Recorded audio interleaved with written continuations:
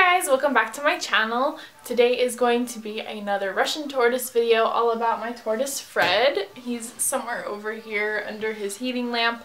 I'm cleaning his cage today and I thought it would be a good opportunity to show you guys kind of how I clean his cage and how I take care of him, how I feed him and all that stuff.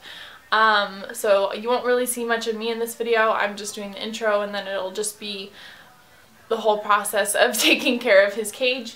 So yeah, I hope you guys find this video helpful. Do give it a thumbs up if you find this informational, if you have a tortoise, or if you're just interested in these kinds of animals. And do subscribe to my channel if you haven't already. I would love to have you guys as part of my family here on YouTube. And yeah, let's get right into the cleaning process of my tortoise's enclosure. So the first thing I'm going to do is take out his little house, his water bowl, his food bowl, all that. And I'm going to take the lights on top of his cage off. So I just pretty much turn them off and then just take them off and set them on the ground.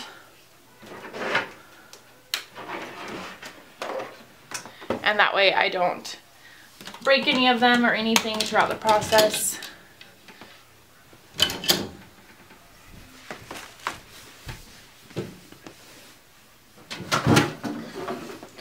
I have this small cage here that I put him in while I'm cleaning his bigger one, and I also have everything in here I used to clean. So this is the scoop I use to get out all of the old padding, whatever you want to call it, all of the old bark that is in his cage.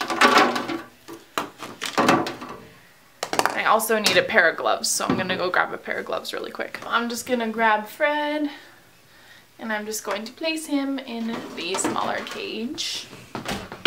And he'll probably poop in there, but that's just part of the process. So I'm just gonna scoot him aside.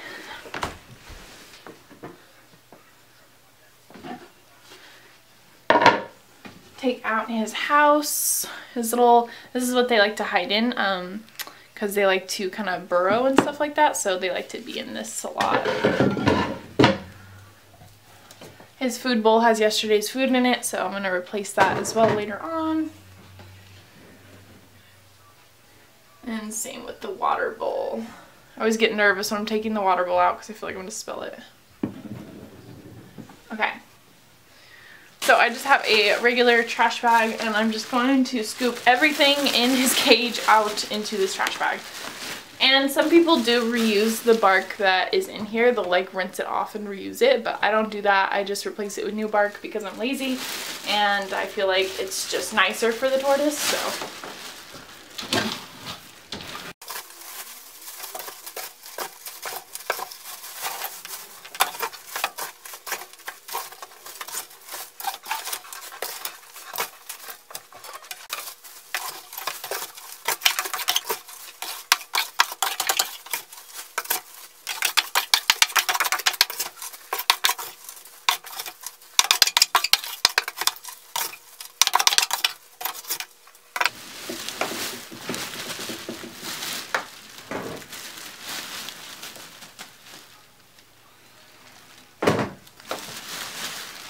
Now that all of the gross old bark is out, I'm just going to set that aside. Sometimes I will wipe down the inside of his enclosure with like a wet paper towel or something like that, just to get all of like the extra poo and stuff out of there, but it's not really messy this time, so I'm just going to leave it. And I'm just going to take the scoop out, put it aside.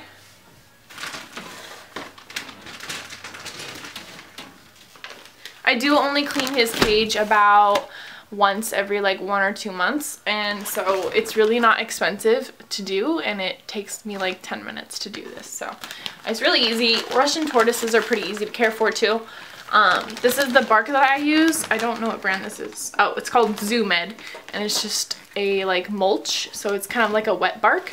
And then sometimes I'll also use the same, oh, this is called Eco Earth, and it's like a coconut bark. So sometimes I'll mix them, sometimes I'll use one or the other. I think I might just use the wet bark today. And this is like the easiest part. You literally just pour it in there, and I just kind of guess. about how much I want. I usually use about half the bag or, you know, a third of the bag. So just depending on how much I want to put in there.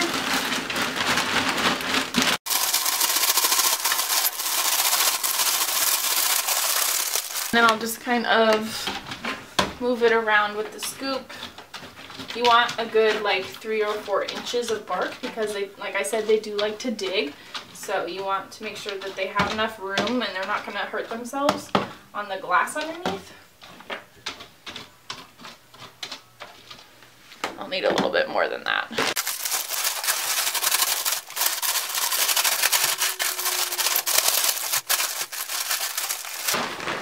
Okay, so scoop that around.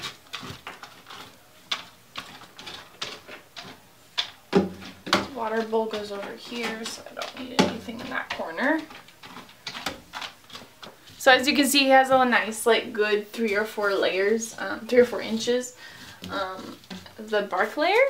And then I'll just put his little house back in. I like to put it on the side that there is no heat lamp.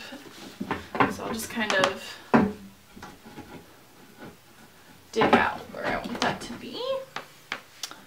Same thing. I put this little corner roof on top of his house because he kept climbing on top of the house, and if they fall over upside down, it's not good for him. They could die. So I make sure that I have a pointy roof on so that he can't climb on top of it. So I just kind of set that on top. And his water bowl I filled a few days ago, so it's still full. Russian tortoises don't really drink a lot of water because they get most of the water from the food. So I just placed that in this corner over here.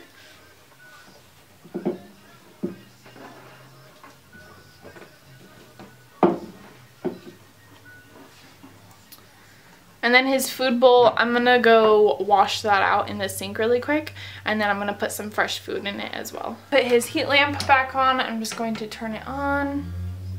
Heat lamps are important for Russian tortoises and actually a lot of different reptiles like lizards and snakes because they like to sunbathe and all that in the wild. And then the white light is UV rays that you would get from the sun. So pretty much the 2 lights just kind of help like emulate the sun for them. I don't know if that makes sense. But yeah, they need those specific lights to survive and to digest their food properly and all that stuff. So with his bowl, I like to put it kind of near the heat lamp because they do need the heat to digest. And then I have this spring mix that's pre-washed. I just get this at like Costco and stuff, and it has a bunch of different kinds of lettuce in it. And these are just really easy to feed them because they need a variety of leafy greens. So this is easy just to grab a handful and put it in their cage. And then I also have some fresh picked dandelions. Dandelions are just those weeds that usually grow in your yard, you know, those little yellow flowers. Tortoises love them, so I put those in there as well.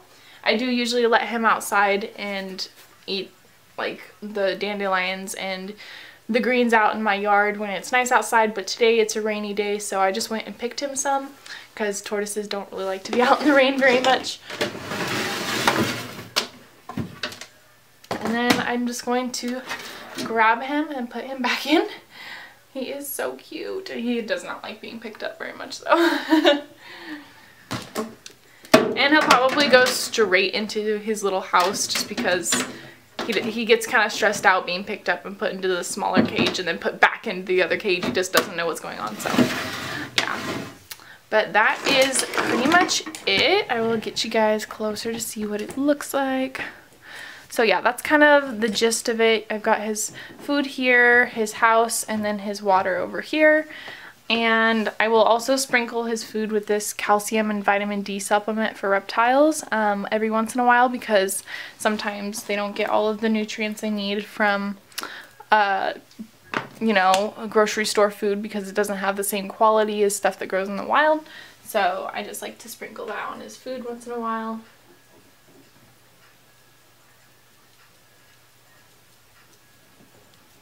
You just need a little bit, not a lot. But yeah, that is pretty much it. It's pretty simple.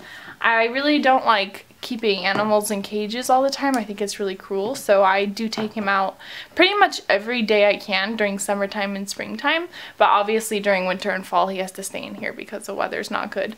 Like, tortoises are one of the easiest animals to take care of, at least Russian tortoises. I'm not sure about other ones. And for those of you who don't know the difference between a turtle and a tortoise, tortoises don't go in the water really. That's turtles. Turtles swim, tortoises do not. So tortoises like dry land, and they like the heat, kind of like snakes.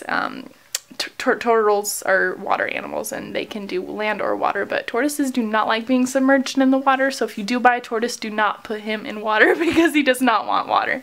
In fact, he barely ever drinks his water over here. He mostly just eats his food because that's where they get most of their water retention from. But yeah, that's pretty much the whole entire video. That's how I take care of my Russian tortoise. If you guys have any questions for me, leave them down below in the description box and I'd be happy to answer them for you. But yeah, that's how I take care of my Russian tortoise and how I clean his cage and all that. Do give me a thumbs up if you enjoyed this video. I know it's kind of boring if you're not interested in tortoises, but yeah, I just thought I'd show you guys since you really enjoyed my last tortoise video. And yeah, I hope you guys enjoyed this video. Give it a thumbs up if you liked it, and subscribe down below if you haven't already. I'd love to have you join my channel, and I will see you guys in my next video. Bye guys! It's like he is very interested in the dandelions. As I said, Russian tortoises love dandelions, so he is just going for it. He's also pretty hungry because he hasn't had anything since yesterday. So yeah, he really likes it when I clean his cage. Everything's nice and clean and fresh food as always. So he really, really enjoys it. Oh my god, he's so cute. I love him.